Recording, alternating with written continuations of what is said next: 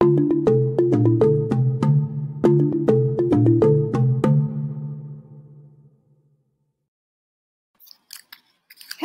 I'm Marites Vito. Welcome to Southeast Asia Speaks. This is a show where I get to interview resource persons and newsmakers on issues affecting the region.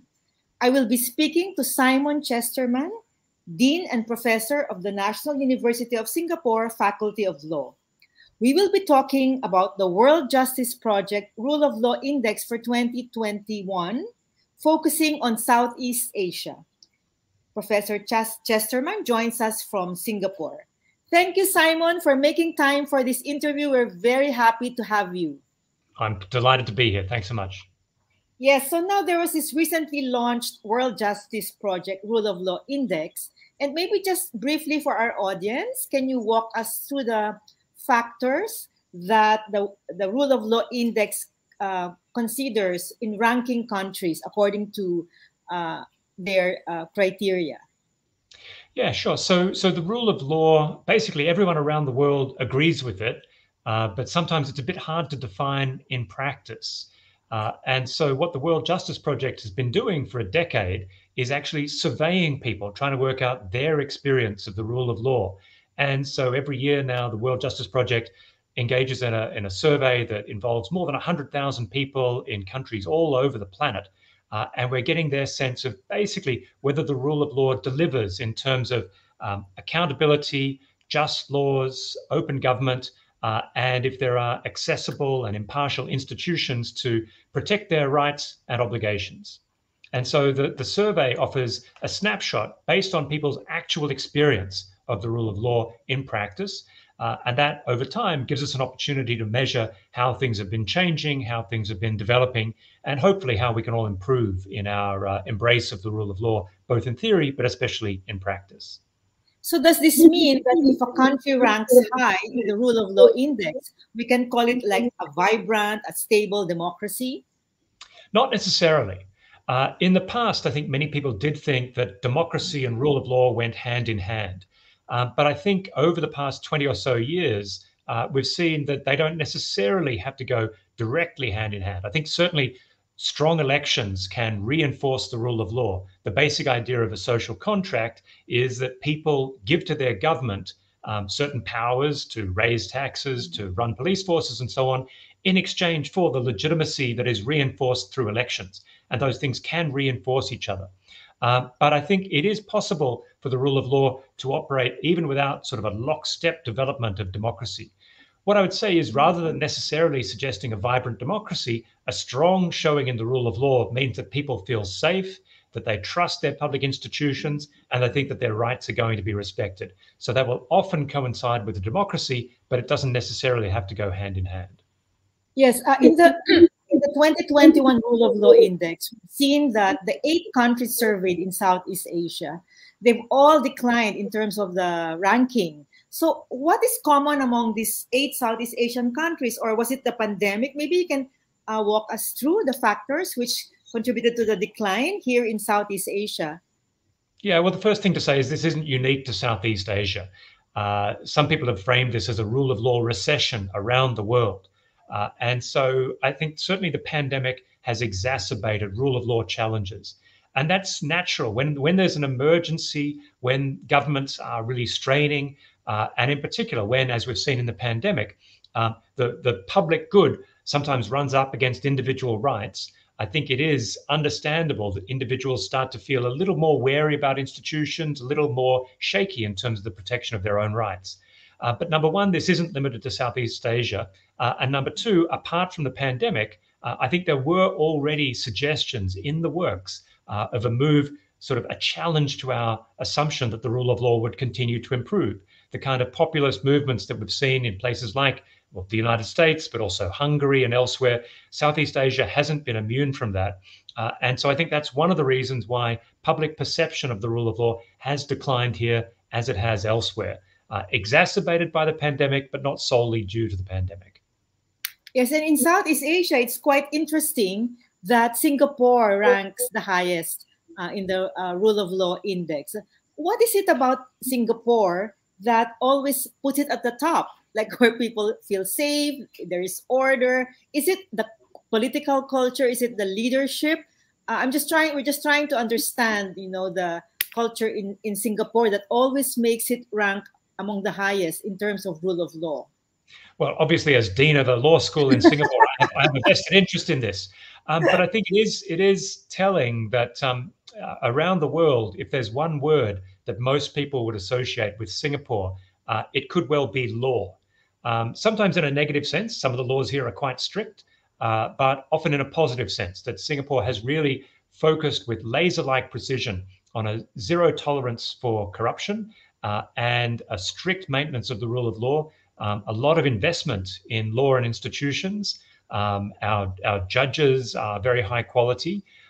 And so I think it's a combination of that prioritization of the government, but candidly, it's also helped a little bit by the small size and relative wealth of Singapore. I think it's a lot easier to make those investments and to get that buy-in when you're smaller, when you have more resources to deploy. So that you can make those investments. But certainly it's been extremely important to Singapore's development over time. I mean, the way I describe this is that legal services is important in Singapore, but it makes up about 0.5, 0.6% of GDP in the area of legal services. But legal services and the strong embrace of the rule of law underpins everything else, especially things like financial services. And so you won't have it. Well, it's very hard to have a strong banking sector, a strong financial sector, if there isn't strong rule of law going along with it. So I think in Singapore, we really have embraced that. And it's something that no one in government would question, that the importance of rule of law to Singapore is among the very top priorities for the government. And I think it's also telling that the Asia Pacific office or bureau or hub of the World Justice Project is in Singapore, and that speaks well of Singapore. Now, again, in the ranking, Malaysia comes next to Singapore, but of course we know that there's political uncertainty in Malaysia, yet it's considered to be second to Singapore, at least among the 8 countries in Southeast Asia. Your thoughts on this, Simon? So rule of law, in particular, the way it's measured in the World Justice Project's index is really about perception.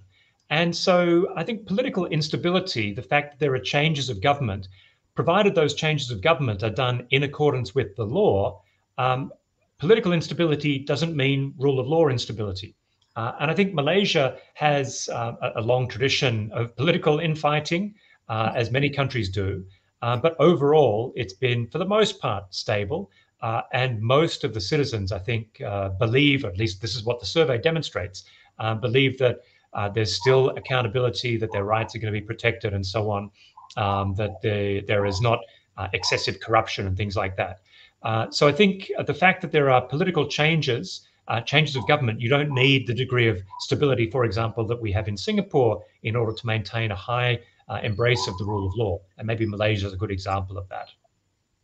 Also, another finding in the rule of law index is that Indonesia has ranked higher than the Philippines in the past. Well, we always used to be compared. Philippines and Indonesia are always compared to each other. But now the distinction of having the stable democracy in Southeast Asia belongs to Indonesia. Again, your thoughts on this, because we're trying also to understand how Indonesia has improved under Jokowi. Right. Well, again, the index measures public perception. So this is a survey of households, of experts. And so I'm a little bit wary about comparing 2 countries and saying, well, one's going up at the expense of the other. This is just the perception in each country, and you can compare them, but I wouldn't regard it a bit like, it's not like there's a bidding war and one is outbidding the other. So within Indonesia, I do think actually constitutional changes of government, elections that lead to results that are respected, those can certainly reinforce perceptions of the rule of law. And Indonesia, even notwithstanding the pandemic, I think the public perception that broadly they're going in the right direction. Indonesia, of course, is a very large country with a thriving economy. They've been exporting. Some of their companies have gone global. And I think that also generally contributes to a perception of, if not success, then at least going in the direction of success. So I think that's one of the things that's going on. The fact that Jokowi, as he's known, is reasonably popular, that also helps. If people are satisfied with their lives, if they're confident about the future, and if they believe, again, that their rights are going to be respected, that translates well, at least in terms of a rule of law index. Yes, again, another interesting finding is that Vietnam and Thailand are almost, well, not on the same level, but not far from each other. And Thailand, as we know, is ruled by the generals, and Vietnam is a one-party state. So the perception also has to do with the kind of government. You said you don't want to compare, but at least your thoughts on these two countries. Yeah, so as I said earlier, the rule of law doesn't depend on democracy. I think it is reinforced by democracy. I think democracy will really strengthen perceptions of the rule of law. But in the absence of a formal democracy, it's still possible to have rule by law or even rule of law in a kind of more limited, narrow way. So as you said, Thailand has had an atypical political structure. Vietnam is not by any stretch a liberal democracy. But I think one of the things that the Rule of Law Index measures is, if not democracy, then at least good government. And in some situations, even in the absence of free and fair elections, if there is a perception that government, even if it's not traditional democracy, is at least functioning well, if it's delivering on its promises to the people, then there is a degree of tolerance for that. And again, that translates well in terms of the Rule of Law Index. So to the extent that these countries are stable, delivering security, basic welfare, and the possibility of economic development to their populations, then that can lead to a perception, at least, that the country isn't going in the wrong direction, even if it's not necessarily ranking at the top of the Rule of Law Perception Index. Yes, of course. We know that in the Philippines, we also have declined. Well, you said it's not unique to Southeast Asia, but the indicators you mentioned, that the Philippines has also declined in those aspects. And maybe to the last two countries, the Myanmar and Cambodia, consistently have been in the lower ranking of the Rule of Law Index in Southeast Asia. But this has been going on for some time. And again, can we attribute this to the system of government there? As we know, of course, Myanmar has had a coup recently, and Cambodia has been ruled by a dictator, an authoritarian leader for a long time. So are these the mainstays for their low ranking in the Rule of Law Index? So rule of law, I mean, the way we define rule of law for the purposes of the index, as I said, it's this survey of people to the extent to which they believe there is accountability, just laws, open government, and so on. Sometimes it's easier to define rule of law in comparison with other attitudes towards law. And so at one extreme, if you like, is rule of man. And that was the kind of feudal rule. That's the absolute monarch whose word is law. And there are very few countries like that. There are a handful, though, and maybe Myanmar and Cambodia are in this category, where it's rule by law, that you have a system of laws, but they don't really apply to those who are making decisions. So power is organized. It's not completely arbitrary. It's not just the whim of a crazy ruler, but it would be a stretch to argue that the law applies to the governing in the same way that it applies to the governed.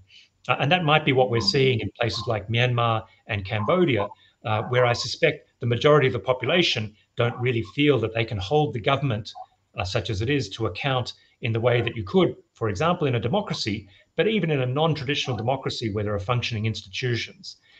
So that's the sort of political analysis. There is also an economic analysis that insofar as a country has weaker institutions, less ability to affect its rule across the territory, and greater instability, and we've seen that most obviously in Myanmar over the past couple of decades, actually, then I think that also undermines the perceptions of the rule of law. I mean, Myanmar, you mentioned it's had an unconstitutional change of government recently, but it's had serious armed insurgencies in many parts of the country for decades now, and that makes it all the more likely when people are surveyed and asked about stability, accountability, for them to be wary about the extent to which the laws can be enforced or even understood in many parts of the country. Okay, the final question, Simon, let's maybe step back a bit.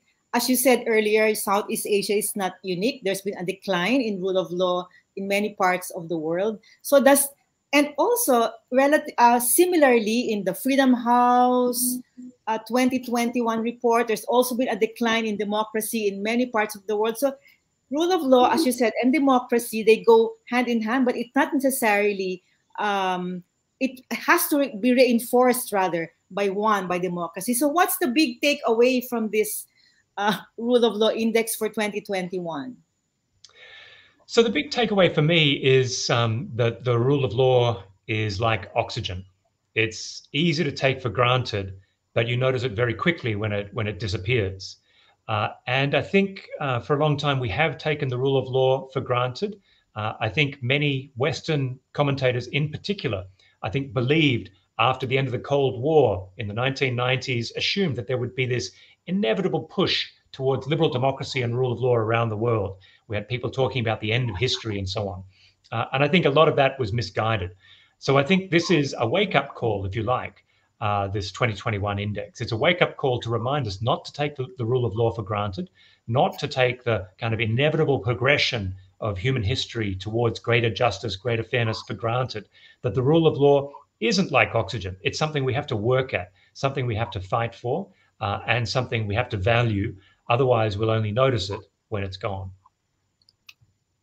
Okay, wow. Thank you for that big takeaway. And also, I think for those listening and for the viewers, there's a lot of work to do, at least in the Philippines, to work to strengthen the rule of law here. I mean, it's not just government, it's the civil society, it's the journalists, it's the communities working together to strengthen the rule of law. So on that note, thank you very much, Professor Chesterman.